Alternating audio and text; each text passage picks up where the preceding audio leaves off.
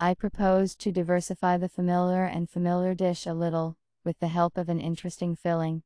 If you like experiments, and are always ready to try something new, do not pass by this recipe. 1.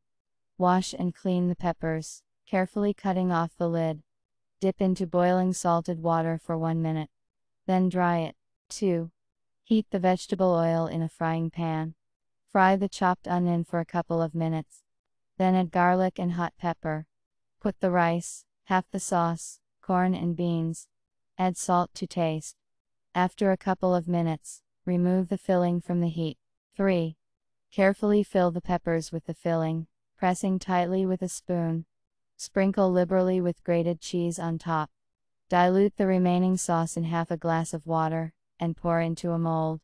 Send it to the preheated oven. 4.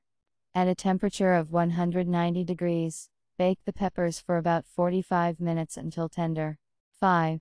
Serve the stuffed peppers in the Mexican style hot to the table. If desired, cut in half. Bon appétit!